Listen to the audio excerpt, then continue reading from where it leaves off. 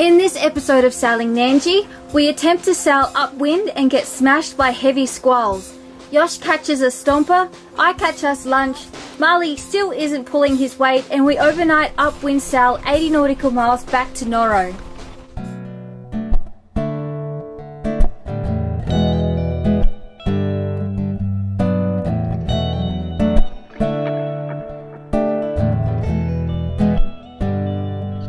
We're on a high level of cabin lockdown today because we will be sailing upwind if there is any wind.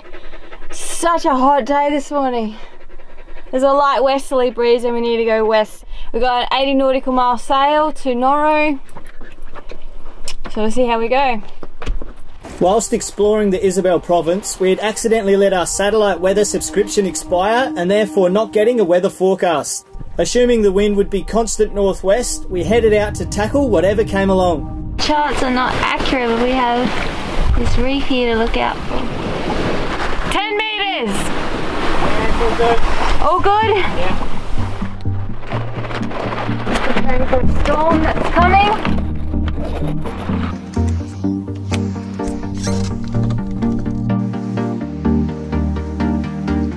So we and the boat are ready for this wind and rain that's about to hit us.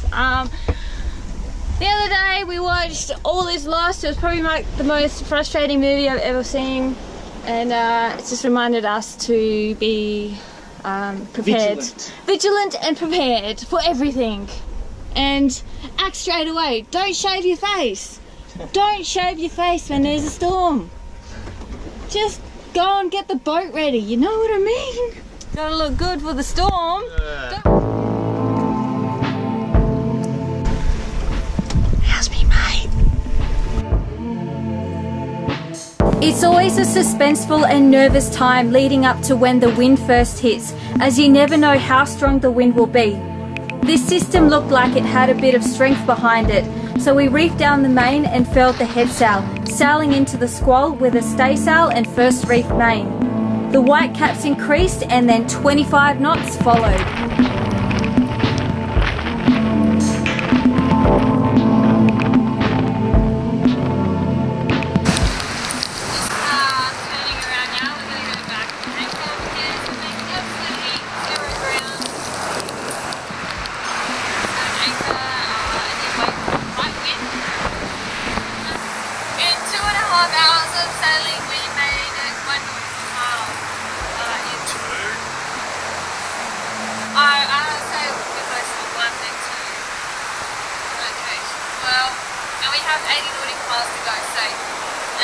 Yeah, it's definitely worth our while waiting for the right wind and then doing it properly. After banging into the wind and rain for an hour, turning downwind felt as smooth as a baby's bum. The sun started shining as the system passed, so we turned around again, aiming for Noro. Of course the wind then totally dropped out, so we started motor sailing towards the reef pass, hoping to reach the slot and open water before dark. These two weather systems that have started coming over the horizon, they look quite nasty.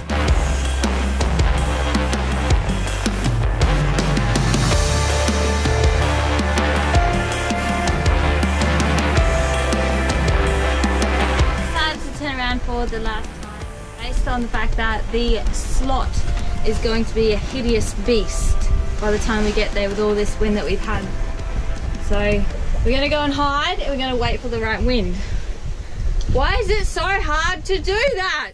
Why is it so hard to turn around? So impatient. We just want something, but that's sailing. You just can't have it. You can only do what the weather allows you. With our tail between our legs, we turned around and headed back to the comfort of our anchorage for another night. The whole day's sailing in circles was worth it in the end with this little reward.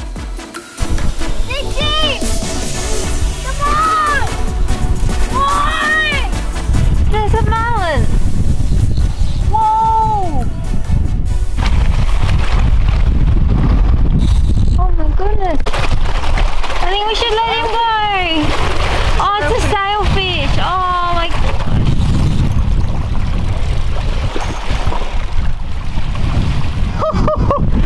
Can't believe a sailfish ate that lure!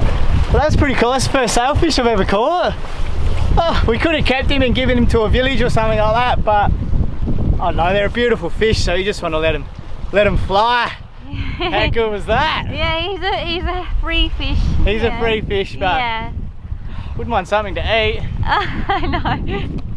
Before I met Yosh, I'd been a vegetarian for more than half of my life, and Yosh is from a small fishing town, so we had some pretty conflicting ideas and morals about catching fish. And at the time I was having a lot of iron issues, so my doctor was pushing for me to eat meat, so I started eating fish with Yosh's encouragement, and so that's where I'm at today. It's taken a long time to get here, but I spearfish, I fish and everything, but I think sport fishing for me is like where I draw the line, and Yosh and I both compromise with each other, so I'm just really glad that we were able to release that sailfish, and he was swimming pretty strongly as well. So yeah, I'm very happy that he got his sailfish experience, but I'm really glad that the fish got to live as well, so both stoked. Patrons, head on over to the treasure chest to check out this week's feature vid.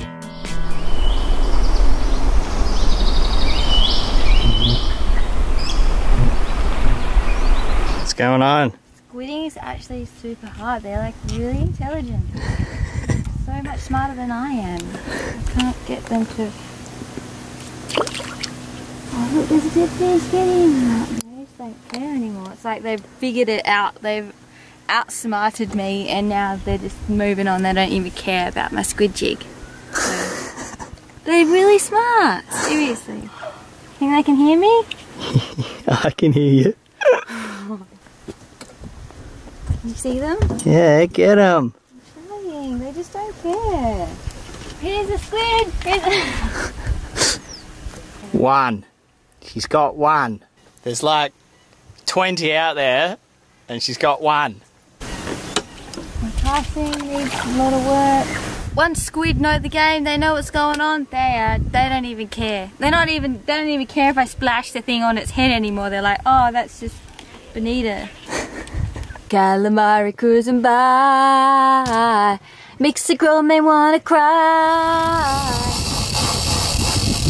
With 4 calamari rings each for breakfast, we left our anchorage once more to attempt the 80 nautical mile sail back to Noro. Got much calmer weather today. We've been sailing under full sail. Oh, we had a reef main actually, but we had stay sail up in full Genoa. And we'd been doing that for the past few hours, but it's starting to get a little bit later in the afternoon, and we wanted to get out of the lagoon and into the strait. So we're motor sailing now up into it. Just got a main up, and yeah, we're coming up to the reef pass. Between you and me, while Bonita's not around, we might do a sneaky. Once we get through the pass, we'll follow the reef up as well, and we'll trawl all the way along to catch some fish. I'm so hungry. Clear of the reef pass, a gentle northwest wind begun, so we could turn off the engine, hoist some sails and settle in for a night of upwind sailing.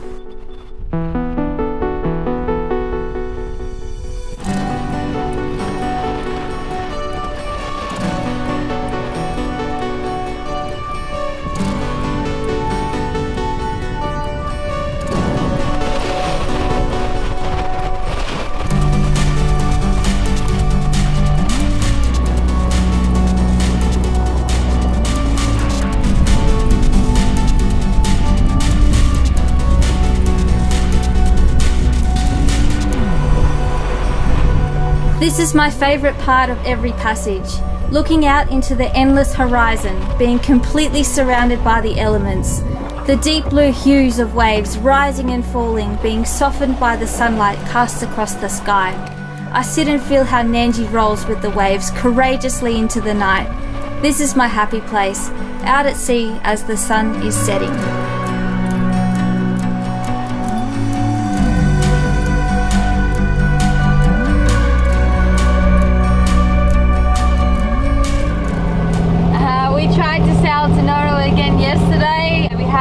Some really nice sailing, had the most beautiful sunset with the light illuminating some clouds in the background, and the moon was coming out as well, so it was absolutely stunning. The kind of sailing that makes you just want to say, hey, let's just keep going, you know. And that went on for quite some time. We had lots of lightning through the night though. Some bolts were hitting the ocean, but most of them were just up in the clouds, so it wasn't too bad. We were sailing nearly all night till about 3 in the morning. We were just fanging it and loving it, and then we got this real strong wind, so we reefed down, and then at about 4 o'clock in the morning we were just trying to come around this headland, and we were getting ready to finally sail downwind after upwind sailing all night. And as we go to the headland, wind drops out and we get a full southerly change, and so we come around the headland and we're just beaten by this southerly squall when we're trying to go south. We had that for until the sun come up. It was raining and hammering us with wind, pushed us like 10 miles off course, and then it just dropped out all morning, and so we've been motoring into Noro, 25 miles or something. We've got about 10 miles left. I don't have any good sailing habits when it comes to overnight passages. I can't sleep. I'm always way too excited about the sailing, and then yeah, all last night I was meant to be sleeping and I'd come up and I'd have an idea and I'm like yeah, just full of energy, and yeah, so I'm pretty tired now. Paying for it now, aren't you? Yeah. Yep. I think we'll sleep well when we get to Noro. Yeah, we will.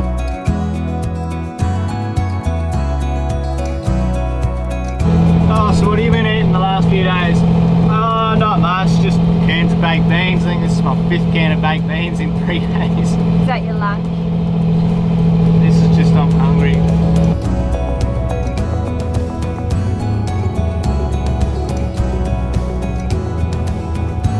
Been hand steering for like 5 hours now. It's like my 5th cup of coffee. How many have you had this morning? 5. It's ridiculous. There's nothing worse than motoring on a dead calm day, hand steering. And it's hot, I'm sweating. There's no wind, so I'm drinking a hot coffee.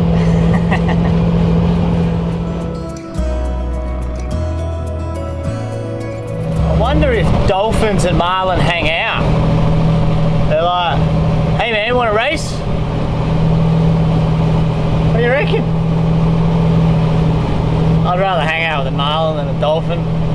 If I was a marlin, my name would be Bill.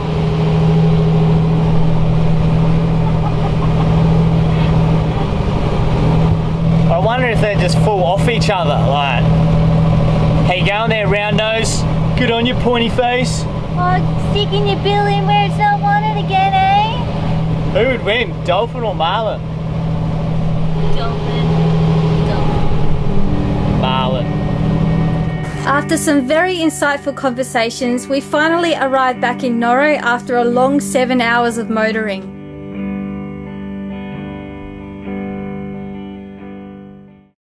Banana in the kitchen! Oh, we've been like having the worst food for the last few weeks. Yeah, we went to the shop today. We didn't get any fresh produce, but we got some stuff to make pizzas, and I'm so excited. Yeah, we did! I know, we're so excited. We got cheese, we got olives, and like garlic and like chili and garlic. We got sun-dried tomatoes as well. Like I said, we don't have any fresh produce, but we have enough to make some really tasty treats. Something naughty. And Yosh and I have been working really hard, and tonight is our celebration night because we got another video uploaded, and having no Wi-Fi has been really stressful. So, yay! How good is it? Yeah. Show me your boogie. Ooh, that's a happy boogie. Got some cheese, mate. You're dreaming. Dreaming. Done. Alright. Oh, my eyes is like stinging for some reason. Where's the onion? What's hurting my eyes? I don't know. Is it hurting yours? There's sucks in there. We had a few beers and pizza celebrating the night before, so everyone was a little slow to get moving on Nandji in the morning. That is one sleeping position, buddy. You comfortable, mate, or you want us to get you a pillow? Maybe some grapes? Good work, mate. Good work. We are 2 subscribers away from having 50,000 subscribers. Come on, subscribe. We're taking our way through the Blackened Strait. It's a beautiful sunny day. We're going to go and prepare everything to sail to PNG from Gizo because it's much nicer there and they have a wave and everything, so we can have a bit of sanity about us while we're working. A big woohoo today because we reached 50,000 subscribers. So thanks to everyone that subscribed and watches our video and follows our channel. Woo! Get moving!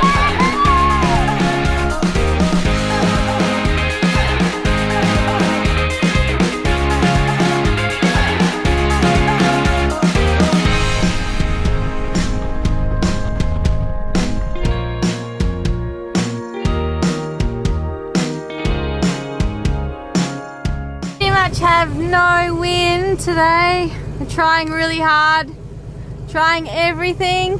We just started the motor again, hey? Yeah, we're basically not moving, even the hold out head sail's flapping. In through the Blackened Strait here, the wind's just come up a bit. It's a dead west, so it's blowing against us, and the currents come from both ways and they meet in the middle, but they're currently both going opposite. So we're going against the wind and against the current. So we've done 2 tacks. We've gone up one side, we've tacked across, and now we tack on back on a port tack on the way back up, and we're basically just getting pushed side to side. We're not making any ground west, which is where we're trying to head. So when we get up to the end of this tack, we'll just furl up the head sail, drop the staysail and motor. It's not that far though, is it? For 2 miles. I think we just need to get past this headland here and then we'll be sweet. That's another episode of Sailing Nandji. How about those squalls, eh? They just kept coming, didn't they? Yeah, it was just brutal. We wanted to go somewhere, but you just can't. And without a forecast, it was just wake up in the morning and see what we got. Poke our nose out and have a go. Well, it's official. We do have the best following in the world. You guys are absolute legends. In just a couple of weeks, we've managed to raise enough funds for Nandji to get a windlass, and soon I'll no longer have to be pulling the anchor by hand, so I can't thank you all enough. Thank you guys so much. There's a couple of special mentions we need to give to Zach for a nice little generosity in your donation there, mate, and then Michael and Steve. These couple of lads, Michael came up with the idea, he was sick of seeing me pull the chain, and then Steve, he opted to say he'll match dollar for dollar for people that chuck in, and because of that, we've reached our target instantly and we're stoked. Yeah, we've got a lot of things to fix on Nandji at the moment, so thank you guys so much for helping out. Legends. As always, thank you so much to our patrons for making these videos possible. We've got some new patrons that have jumped on the Sailing Nandji family bandwagon as well, so thank you guys. We have Dan, El Nico, Jacob, Chris, Honor Vandwag, Michael, Matt, and Kevin's upped his pledge, and Stacey has also upped her pledge as well. A big welcome back to Ken. Yes. Thanks very much. He used to be one of our patrons and he's been away for quite some time through some personal struggles, and he's managed to knock that in the butt. So very well done, mate. Very proud of you, and thanks for watching Nandji, and thanks for that very emotional letter you wrote to us. It was very inspirational on our behalf, and it was great that we could be there to help you along. So Ken, it's great to hear that you're on the mend. We're very proud of you, and yeah, it's great news. Well done, mate. Very well done. So thanks for jumping back on board the Nandji family. Absolute legend. Yeah. Well done. Alright guys, so we have some pretty big sails up ahead. We're going to be clocking up those nautical miles in the next few weeks. So we should be posting another video next week, and then the time may be delayed between videos after that, but we will be posting 4 videos that month. So we'll just be off grid for a couple of weeks, so don't mind Nandji. Don't mind Nandji. Just having some fun. Hang in there. They're coming, okay? Alright guys, thank you so much for watching. Please subscribe to the channel if you haven't already. Best following in the world. You! Coming up next on Sailing Nandji. This is what I've been dealing with today. I need to see a dentist. Not the best place to be fixing your teeth. Everything's dead. We got no water, we got no batteries. You know it. So what are they called? Rabutan. Good job. Thank you. Good. Got some sort of infection on my leg. They still stand. Pick up the anchor. We're having water issues. Subscribe to the channel so you don't miss a thing.